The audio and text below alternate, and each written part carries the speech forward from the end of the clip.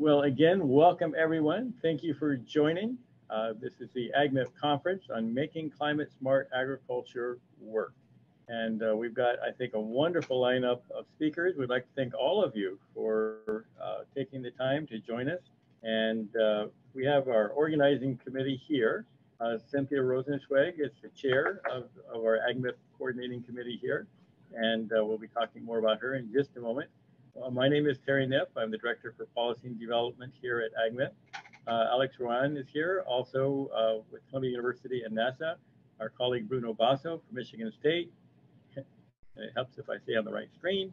Greg Kiker from the University of Florida. John Antle from Oregon State. I'm moving things out of the way here. And Soterios. And Soterios, all these years, I don't say your last name correctly. My apologies. From Iowa State University. The objectives, here we go. The objectives for this conference, for this week, is really to strengthen the scientific basis for scaling effective and sustainable climate smart agricultural systems. We want to recognize the unique requirements of diverse agroecosystems, including row crops, rangelands, and specialty crops. We want to be linking with ongoing efforts by the agencies, USDA, NASA, EPA, and others. We want to support and foster public-private partnerships and be supportive of the legislative process and the structures and the priorities that both the agencies and the legislative branches are developing to help support climate smart agriculture. Along the way, we want to establish a community of practice, connecting disciplines, physical, biophysical, social. We're trying to bring together the full range of appropriate experts and expertise, institutions, and stakeholders. And thank you all for joining in, because that's who we are collectively. Today, we're going to be hearing from several wonderful keynote speakers. Undersecretary Robert Bonney will be joining us. He hasn't come on yet, but we're sure he will be here along the way. Similarly, Dr. Cynthia Rosenzweig, who's with Columbia Climate School and NASA, will be talking. And then we'll have several folks talking about how we make that bridge from the goals of USDA to support climate smart agriculture, to bring together the science, the modeling, the data, the economics, and begin to make that work. We'll also be hearing from Dr. Ratan Lal, who's with Ohio State University, and he's going to be talking about climate and soil carbon sequestrations. What do we know now? What do we wish we knew? What do we need to know? And then we'll have a panel doing a deeper dive into what farmers need to know, what the state of the science is, how we begin to bridge from science to the modeling efforts. And then we have our wrap-up speaker coming from the Food and Agricultural Climate Alliance, which is a large group of the major farm and environmental community that have come together to support these critical issues. And we're waiting on Bruno Basso. Sorry, Bruno. We're waiting on Robert Bonney, and hopefully he'll be able to join us in a little bit. We'll be checking in with him. But in the meantime, and with no further ado, I'm very happy to introduce Cynthia Rosenzweig, again, chair of our organizing committee. And we're also very excited. She was recently awarded the World Food Prize. She's the 2022 laureate, well-deserved after many years of being a pioneer in this space of bringing climate and agriculture and food system studies and analysis together. She's with NASA, as I've mentioned. She is a co-founder and continual leader of AgMIP, and I'll let her describe that in more detail. And Cynthia, if you don't mind, I'm just going to hand it over to you. Thank you, Terry. Thank you for the congratulations. I'm so thrilled and honored about the World Food Prize. But really, I think it's for everybody who's participating in this conference, because it really the prize was is really highlighting climate change and agriculture. I also think that it's actually good that I'm going to go maybe first because I'm going to be introducing AgMIP, the real organizer organizing group of this conference. So let's see. Are my slides now full screen? Can you? Yes. Yes. Okay. Yep. Very good. All right. Well, I'm happy to share, introduce AgMIP and talk about how AgMIP interacts with climate change. We hope deepens knowledge around climate change, agriculture, and global food systems. But I also put in some recent results on regions as well. So, what is AgMIP? AgMIP is a network of over 1,000 agriculture and climate researchers worldwide. And just in the US alone, there are over 200 modelers. What does AgMIP do? AgMIP convenes leading groups to conduct multi-model assessments. Multi-model is, you're going to be hearing that phrase many times through the course of the conference, of both biophysical and economic and social impacts. Therefore, we've spanned physical, biophysical, and social impacts of practices, technologies, and incentives for current and future climate conditions.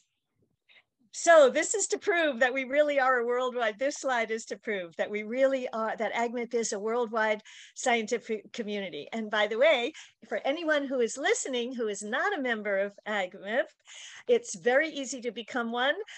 Just go to the AgMIP website and send your CV and you will join and be part of AgMIP. But this is to show starting from the very first global workshop in 2010, we work in regions, we work in specific teams. You're going to see more about that in a slide that's just coming up. And we just now during COVID, you can see that we of course, like everyone, we had to go with a virtual meeting, and that was from the 8th global AgMIP Global Workshop, and there were participants from over 90 countries. So that's one of the, as we know, the silver linings of COVID and going virtual. But that's to show that it is truly a worldwide network and everyone is welcome. The next point that I want to make is that in all of our work, wherever we are thinking about climate change, we need to be cognizant that climate change disproportionately impacts minorities and the poor. So as we are developing our programs, and our responses, and as we're creating the solutions, those solutions must take into account small and minority-owned farms, disadvantaged groups. Really, the whole spectrum must be involved from the beginning of any work that we undertake from now on. And this is so that we ensure what you've probably heard the phrase, just transitions. How do we get there to develop sustainable, healthy solutions to climate change?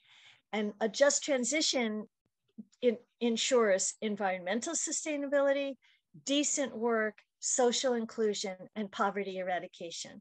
So that is also, that's a fundamental principle as we start the conference and the work that we're hope to develop from the conference.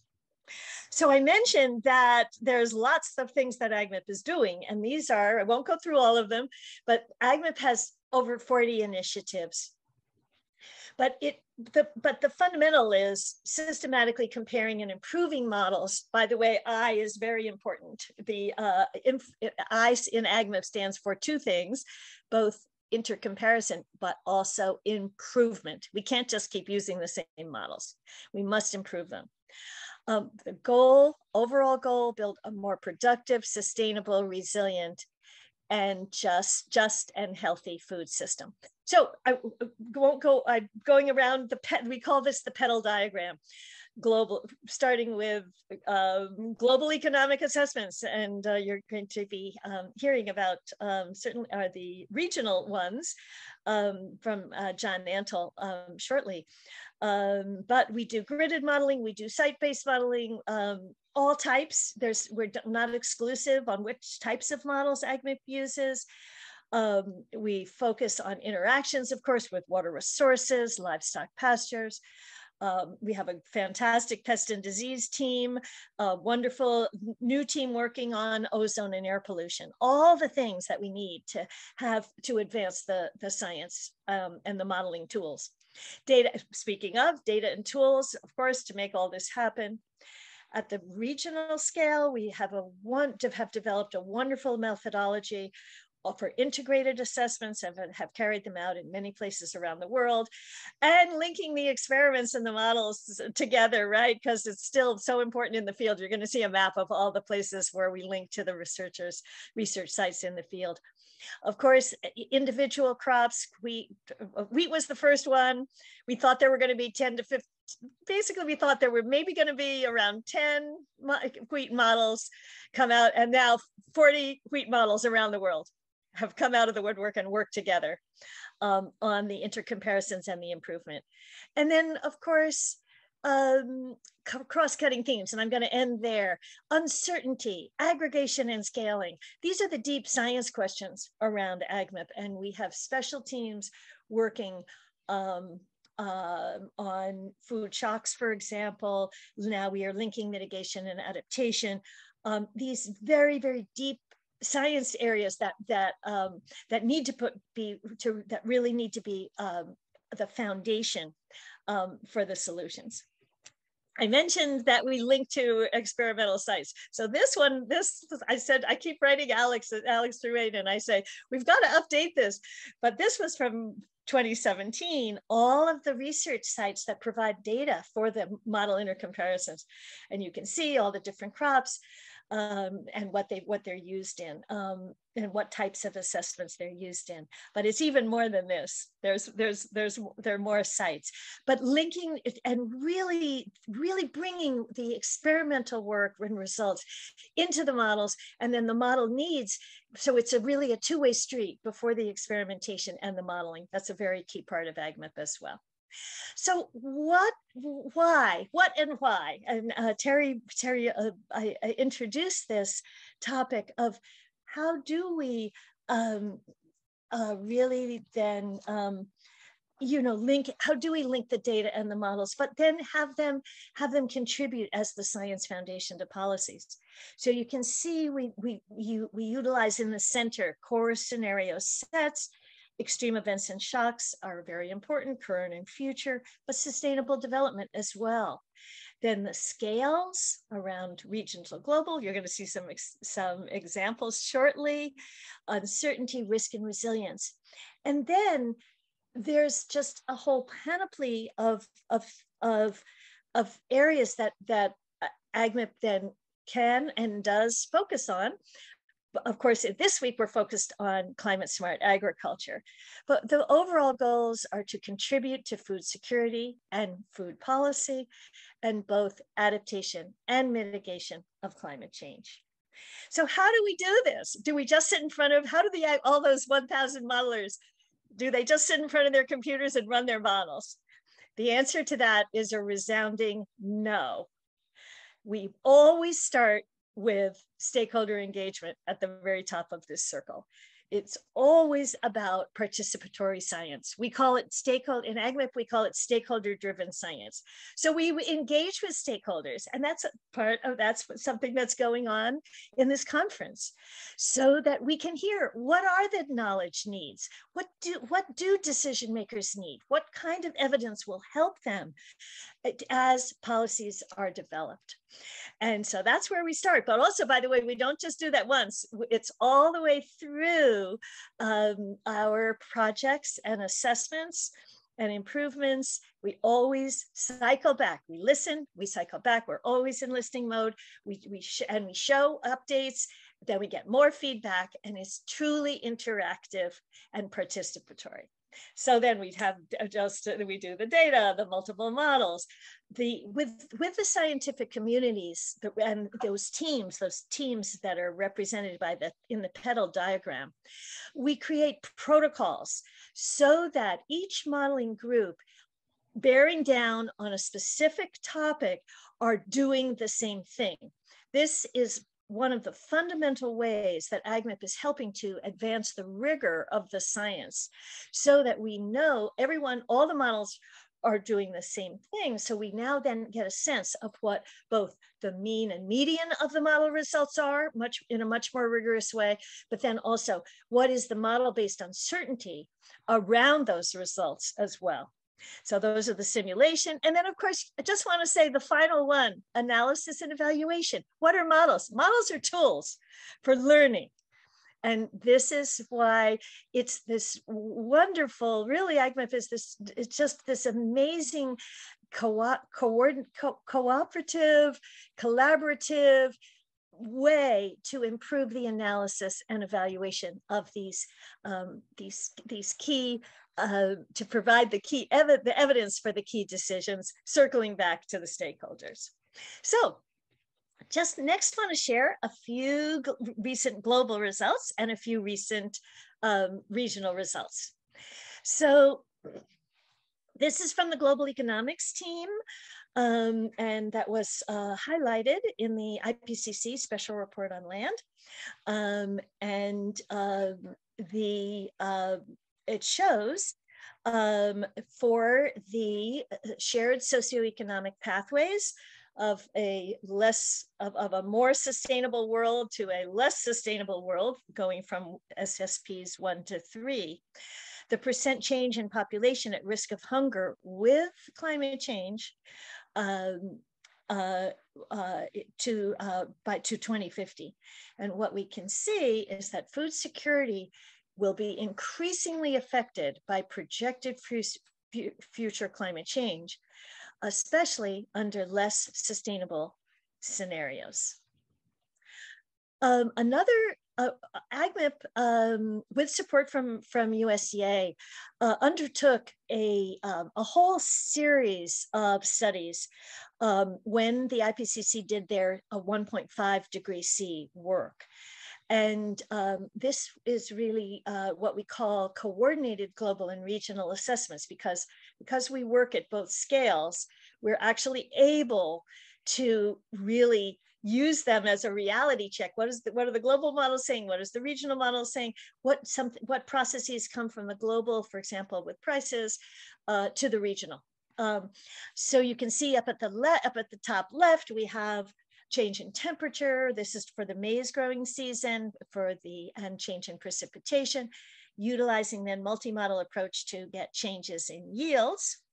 That's on the crop side globally, but we have then the climate and the crops, but then the economics were tested, and all of this was tested with both 1.5 degree scenarios, climate scenarios, and 2 degrees C mitigation scenarios.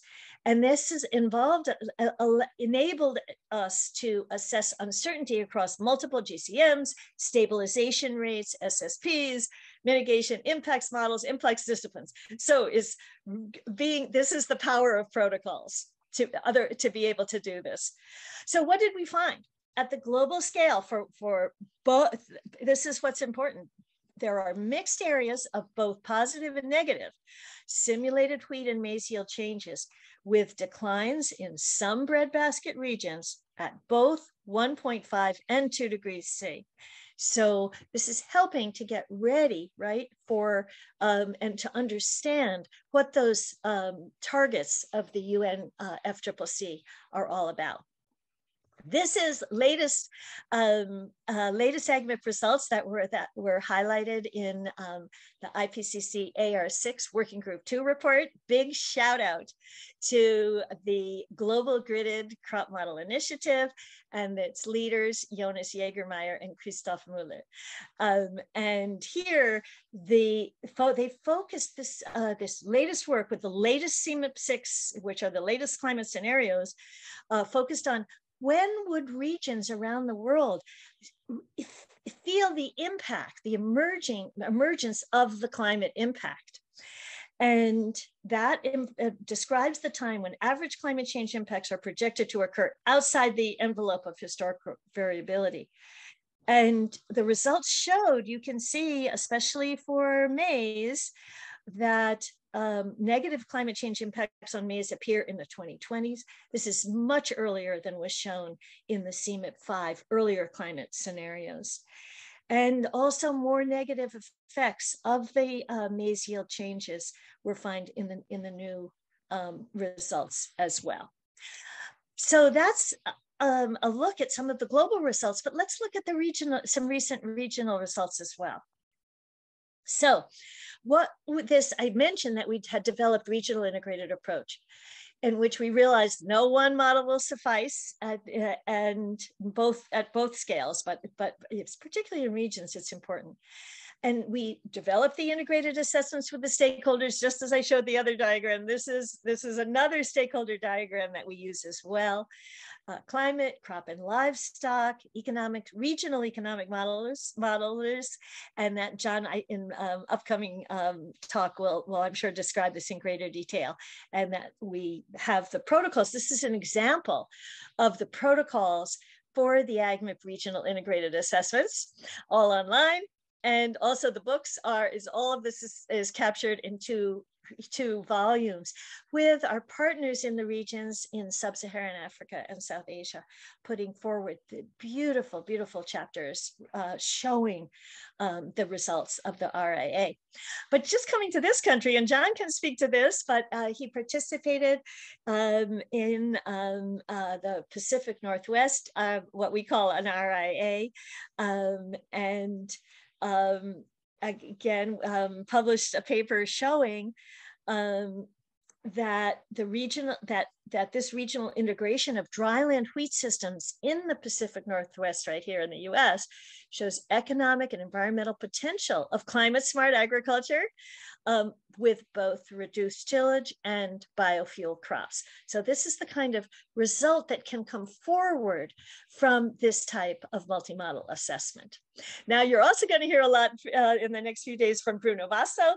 This is this fantastic work that he did in the US Midwest with multiple crop models. You see the list and what the use of the data set was to study both yield and soil carbon at 28 sites with 5 models. And this is one of the seminal figures of AgMIP, which is actually showing for change in soil organic carbon, that for the 5 crop models, what the root mean square error is, and what the mean error is of those. And then when you do it in the ensemble mode with the multiple models, there is a 14% reduction in the prediction area. So this is very much at the heart of AgMIP science.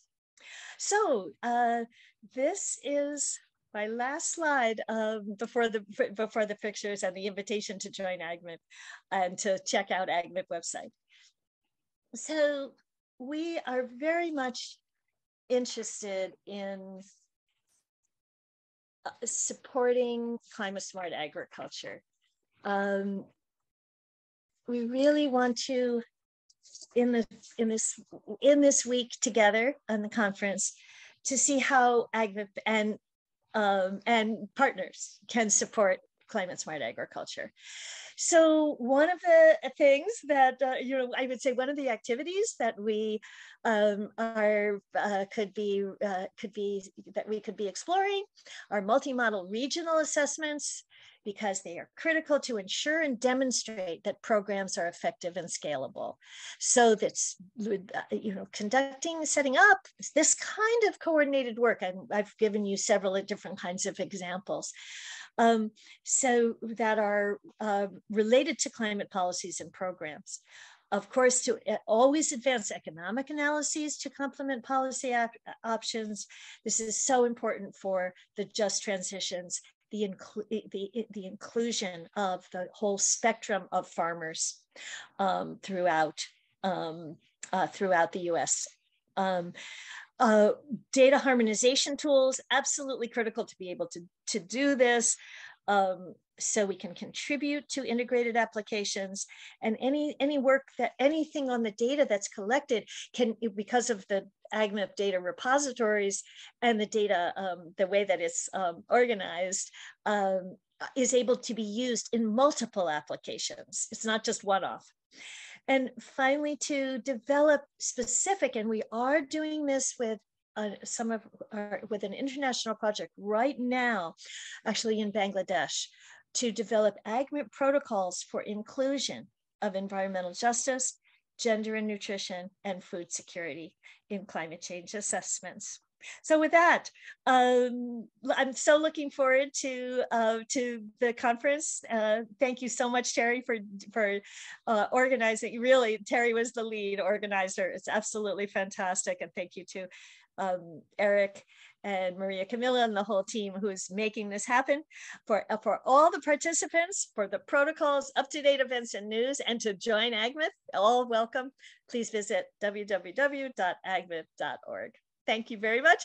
And now I think, Robert, what we were saying to you was that actually the introduction to AgMIP, I think actually might have worked first, but it's great you're now joining and looking forward to your presentation. Thank you. Thanks.